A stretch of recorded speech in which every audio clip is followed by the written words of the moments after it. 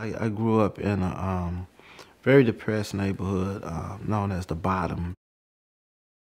What me and a gang of kids would do is like we would take crowbars and go down by LSU, breaking newspaper machines, washing machines, you know. One day we coming out of one of the halls and there he was standing. Say, you know, you can't just be around here, the police will get you.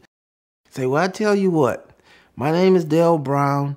You go to school, get an education, look me up, I'll help you. Silky would not get an education. Instead, he would start a gang at the age of 13. During his life as a gangster, he created a rap sheet with 57 crimes. If you know about Silky Slim, you know that I earned mine the hard way in the streets. Gangster, head buster. I would wake up at, say, 8 o'clock in the morning, grab a fifth of vodka and turn it up. And I light up 2 or 3 sticks of PCP, take a snort of heroin, and I was ready for the day. One time I actually heard some noises, I heard some people. I said, somebody's coming to kill me. Put my bulletproof vest on, grabbed my gun, climbed up under the bed. I'm gonna get them before they get me. Woke up the next morning, hit my head on the bed. I'm like, damn, this is hell.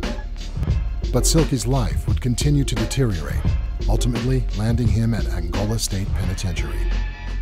And I'm like, man, I'm really in prison. And I started to pray to ask God to take me out of that. Silky would serve out his sentence and begin the difficult process of going home.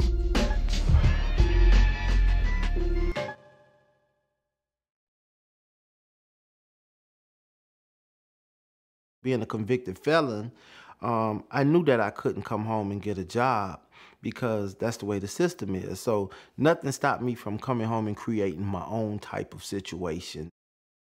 Silky Slim would begin speaking at schools and prisons across Louisiana, but he would spend most of his time back on the same streets where he grew up, warning about the dangers of gang life, while still struggling to distance himself from it. It hurts my heart when I have to come to a funeral every week and see young black brothers being buried at the hands of an open enemy. AKA the bottom. My block on fire. My block scorching hot from the bottom. I have to start reprogramming my brain, reprogramming myself to be a better person. Because I got 22 years of hatred, 22 years of being the scum of the earth that I have to get rid of. So how can I clean that up in just one day? Early in his new career, Silky would cross paths once again with Dale. Me and him was speaking at a prison, and he remembered me.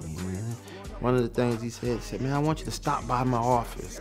He didn't forget, and I knew he was sincere about sitting down, hearing my story, or talking to me, whatever. And basically, he's become not one of my biggest, but my biggest supporter. Dale would later finance Silky's Stop the Killing van that has become the centerpiece of Silky's efforts in the community. It's like he goes out and looks for situations that need fixing, and he knows that there has to be something in place to help people to make it to the next level, else there wouldn't be any Dale Brown story. You look like Superman. What's your name? Sure got a nice smile.